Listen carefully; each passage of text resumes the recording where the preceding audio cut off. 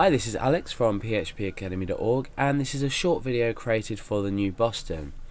Now, in this part of our operators, when we're looking at operators, we need to think about an operator that doesn't just deal with equating the value, but we have to look at the data type as well. So let's just give an example of num1, and I'm going to equal this to 1, and that's in a string. So we've got a string with the value 1. Now num2, and that's going to equal 1, but as an integer data type. So now what happens if we create an if statement and we actually compare these two values? So let's compare num1 to num2. So we're using the double equals operator, which is equal to, essentially. Let's echo equal, else echo not equal. Okay, so this is a basic if statement. We're saying if num1 is equal to num2, echo equal, otherwise echo not equal. So let's just open up our browser and refresh and preview what we get. So we've got equal here, so we're essentially saying that 1 does equal 1.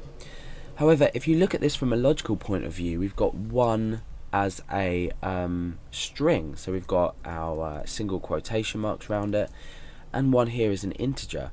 So this is in fact a number, this is in fact a string. Now what PHP has done is it's dealt with this as a 1 in itself, and it's dealt with this as a 1 in itself. So they're essentially the same character, even though this is an integer and this is a string. So therefore it's saying that they are equal. Now what happens if we want to say, is num1 actually equal to num2? You know, in reality, if I was to say the number 1 or a picture of the number 1, they are the same thing, but we need to think about the difference between numbers and a graphical representation, so a string of something. So for this we use the triple equals comparison operator. So instead of putting two equals, remember equal is an assignment operator, this is a comparison operator. Triple equals is also a comparison operator. But what triple equals does is it will compare not just the value, but it will also compare the data type. So if the data type does not match in this case, using the triple equals, then we're going to be echoing out not equal, because this statement here will be validated false. So let's give that a go. Let's come and refresh. Okay, so you can see that now, just by adding in that extra equal symbol, we're now saying not equal. So we now know that 1 as a string data type is not equal to the number 1. So why is this useful, and when might you use it? Now it's useful for the obvious reason that we may want to convert, we may want to keep our comparisons as literal as possible. We want to say it must equal, the number 1 must equal number 1. Now for example, if I was submitting form data and I was to type in a number 1 and we were comparing it to number 1 as in a 1, we wouldn't use the triple equals operator. We would compare it like this, because this is still the number 1.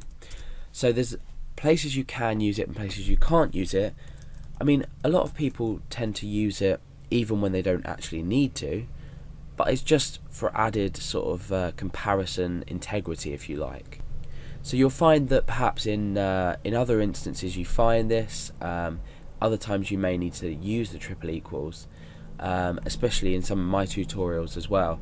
I tend not to use it a lot, but in things like dealing with files as well, we might need to use it as a literal. So this is the triple equals comparison operator, and hopefully you will find some use for it when you are comparing exact values and you want to check data types as well.